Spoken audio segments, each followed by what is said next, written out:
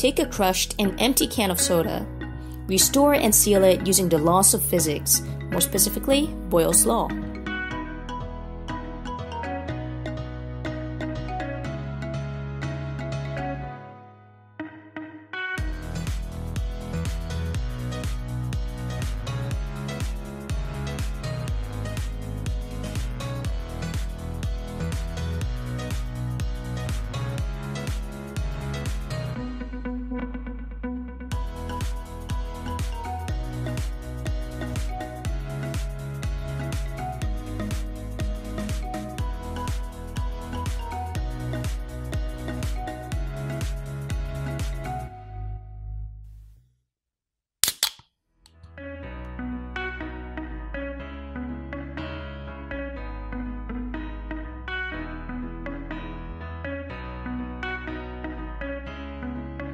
The visual effect of an opened can is from this tiny black tab.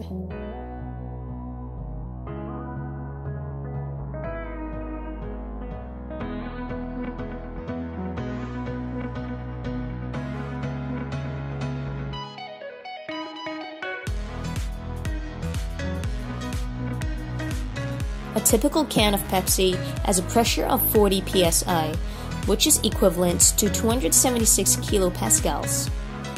What causes this pressure inside of the can?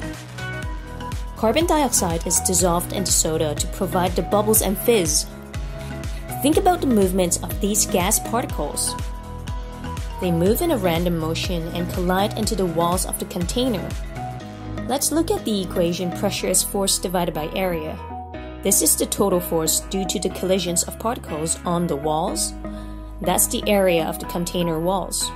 Together, they give the can an internal pressure. And that's why when I pierce the can, the pressure forces the soda out.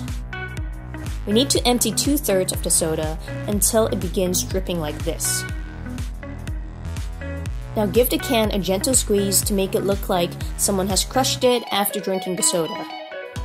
According to Boyle's law, the pressure of a gas is inversely proportional to its volume, which means that the pressure will increase if the volume of the container decreases. That's because when we decrease the volume, the gas particles can collide with the walls more frequently.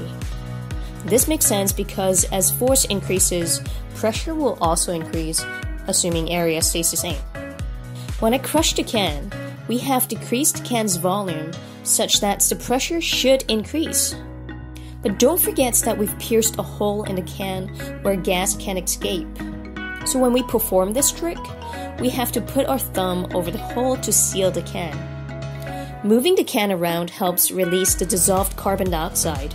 You can also just hold it still, but it'll take a little bit longer for the carbon dioxide to expand the can. Finally, sweep the black tab away from the top of the can. Then you have your restored Pepsi Max.